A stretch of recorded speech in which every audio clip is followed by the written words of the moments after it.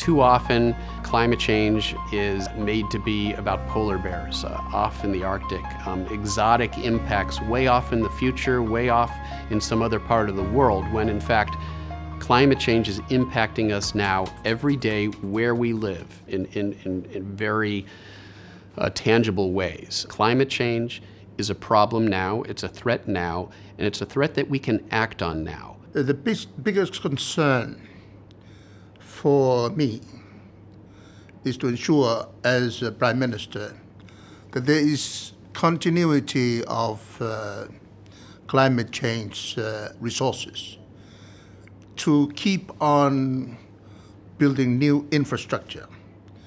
Because for Samoa, and I speak for Samoa, the villages, the present infrastructure, are almost all located on the coastline.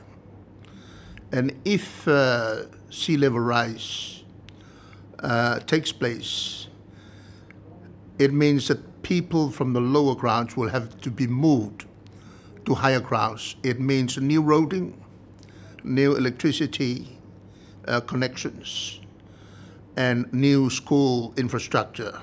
Indigenous voices are essential in addressing climate change, especially in the South Pacific. We have a history of this ocean. My ancestors travelled this ocean. So we have a traditional knowledge that goes beyond what science is about, because we were the first scientists and the first explorers in the Pacific Ocean. And our viewpoint may be different in the way that we have these particular connections as kaitiaki, or guardian, as manaakitanga, for caring. And they're not just words. They're a way of living and thinking, and it is the way in which we were birthed with this knowing. So if we are that, then we should be in the front of leading around the care of this environment, around the care of the oceans. I was Minister for the Environment in New Zealand in 1990 when the first International Panel on Climate Change report came out. It became clear then, and it had been before, that we had a serious set of issues. I went to the Rio conference in 1992. I think that we dropped the ball. There was not sufficient political commitment to acting on this issue quickly, and the longer you leave it, the more difficult the costs of adjustment are, the greater the human disruption, and the bigger opportunity for chaos. Yeah, so one of the really big uncertainties is how the Antarctic ice sheets are going to respond to global warming by the end of the century and what that means for global sea level rise. It's an area of huge focus at the moment, and what we're learning is, in a nutshell, that we may have underestimated the potential melting of the Antarctic ice sheets, particularly, well, in the near term and perhaps the long term as well. So the science has moved very fast since the last IPCC report, and the latest ice sheet models are showing us that we may have 50 centimetres to a metre more sea level rise from the melting of the Antarctic ice sheets this century, and that's a metre over and above the 1 metre already predicted. Now, this is for the worst case scenario. This is if we don't reduce our emissions, but it's presenting a real problem now for how we adapt to sea level rise around the world. I am a customary holder of knowledge of Māori medicine, Rongoā Wairākau. So what I'm seeing in the ngahere where I go and harvest is the change in the plants, the way that the rongoā, so I'm talking about the plants, is flowering twice, 3 times a year. The way that a lot of our plants is not going to cope with drought, because along the coast here we're all wetlands. And this is going to make a difference in our customary knowledge of the plant. So we are watching a shift in what's happening in our environment in my backyard where I go to harvest. We need a stronger set of international laws than we've got.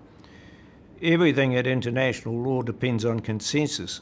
You can't force countries to sign up for treaties they don't want to sign up to. And yet, in a thing like climate change, you've got to have everyone singing from the same songbook. And you can't get that through international law. The other real difficulty with international law is that it lacks mechanisms for effective enforcement. And really, in a thing where you require the cooperation of 193 nation states in order that they have policies domestically that are in conformity with the international norms, you've got an enormous challenge on your hands. We must peak our carbon emissions as soon as possible and reduce as fast as we can to zero net emissions before the end of the century. So to do that, it is an enormous challenge, and it will require a transformation of our economies and the way we do things. But a lot is already happening. If you look at certain states in the US, for example, you think the US has left the agreement. It hasn't. Trump has, but the United States is on track to do their part as part of the Paris commitment.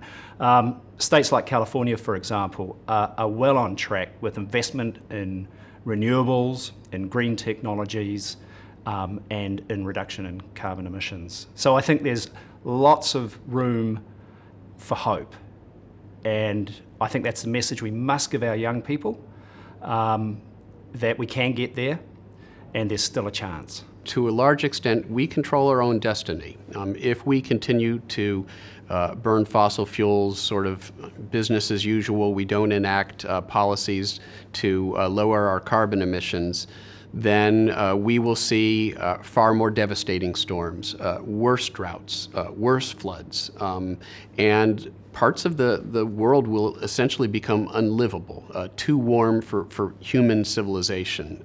So that is one possible future, but it doesn't have to be our future. We can take a more enlightened path where we ramp down our emissions over the next several years, where we transition away from fossil fuels towards renewable energy, and we can stabilize warming below truly dangerous and irreversible levels. We need to transform our society, take action quickly, or we're going to be in serious trouble. First of all, we have to overcome our grief about what is happening. We have to heal from that grief, and then we can move out of that grief and into action. The Pacific nations need to work together and try and honor their contributions to climate change